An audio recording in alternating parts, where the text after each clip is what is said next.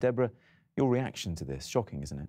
It's totally shocking. I mean, nobody can be expected to do very much at all in 15 minutes, but particularly in such an environment when you're going in to help people with very intimate things such as washing and getting dressed and getting to bed and even just eating.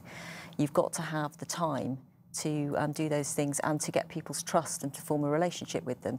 And it's as hard for the carer to do that as it is for the older person, because with all these things you need time to establish that trust. And often the older person's quite lonely, they're looking forward to this person coming in. When the person comes in, they're rushed, they can't do these jobs properly. And then it's hard for the carer as well, because they're very stressed, because they're rushing on to the next thing and they must feel terrible leaving them in that situation. Colin, you know that it's vitally important. I mean, we're hearing 15 minutes in this instance. Others are saying 10, maybe just 5 minutes. That's right. How frustrating is it for your members, and where do they lay the blame? Well, clearly very, very frustrating for everybody, including the people who use the service and the care workers.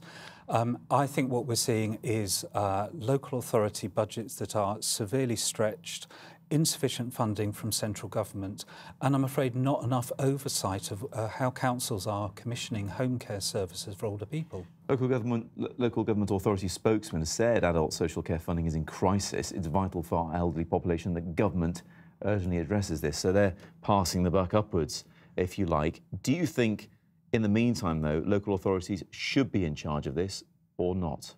Well, local authorities are in charge of commissioning services, but we think they need oversight from a statutory regulator. That would be the Care Quality Commission. We're urging government to make that commitment a reality. OK. We've had loads of messages on this, and to say loads is not an understatement. A lot of people care about this. Phil on Facebook: my mother is a home care worker, and because of all the time limits and changes made to save the council money, the standard of care, you can't really call it care anymore, he says, has dropped dramatically.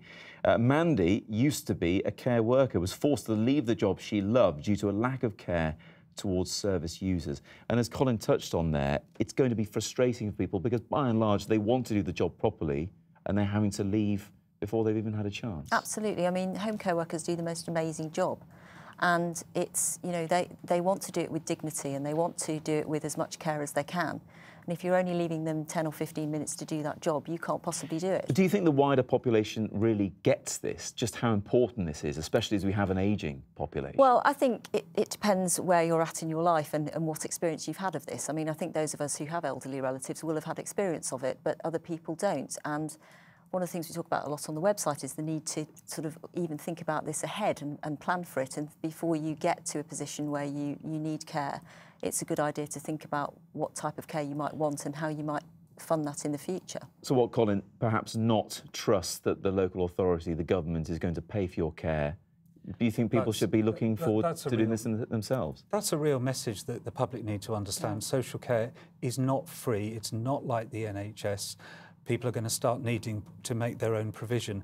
But we can't continue to have a system funded by local government in the way that it is.